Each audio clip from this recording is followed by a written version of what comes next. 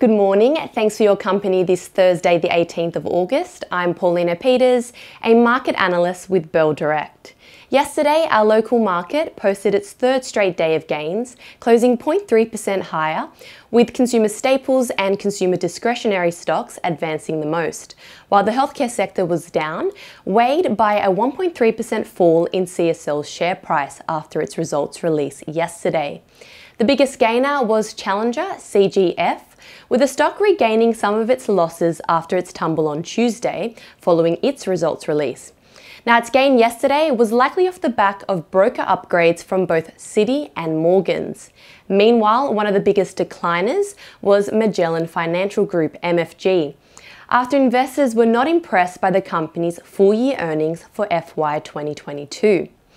And some of the most traded stocks by Bell Direct clients yesterday included Worley, WOR, Lake Resources, Santos, and CSL. In the US, all three benchmarks closed lower, with the Dow Jones snapping its 5-day winning streak. Investors were assessing the latest retail data, as well as the minutes from the Fed Reserve.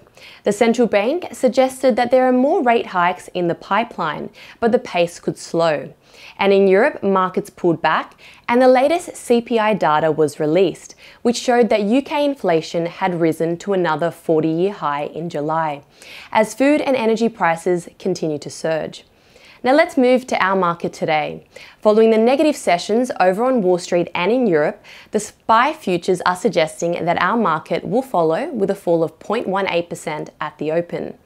The all-important unemployment rate for July will be released today, and it's expected to remain unchanged at 3.5%. There are a number of companies releasing their results today. These include Auckland International Airport, AIA, Blackmores, Evolution Mining, EVN, Iris, Aurora, and Transurban Group, TCL. Looking at commodities now, the crude oil price rose as US crude stockpiles fell. The gold price was trading in the red following the release of the minutes from the US Fed meeting, and the spot iron ore price currently trades at US $108 a barrel, down about 2.7% this week. Stocks going ex-dividend today include QBE Insurance Group, Insurance Australia Group, MyState MYS, and GPT Group GPT. And lastly, accounting software business Xero XRO will be holding its AGM today. Now let's end with some trading ideas for your consideration. Bell Potter have maintained its buy rating on consumer lending company Money3 Corporation, MNY, with a reduced price target from $3.22 to $2.90. Money3 recently released its financial year results. At first glance, the results were a good set of figures, showing good growth in profitability, with NPAT up 31.6%, which was slightly better than the guidance. The loan book was up 22%, and while this is impressive, it fell short of the previous guidance. Now, at its current share price of $2.42, this implies 19.8% share price growth in a year.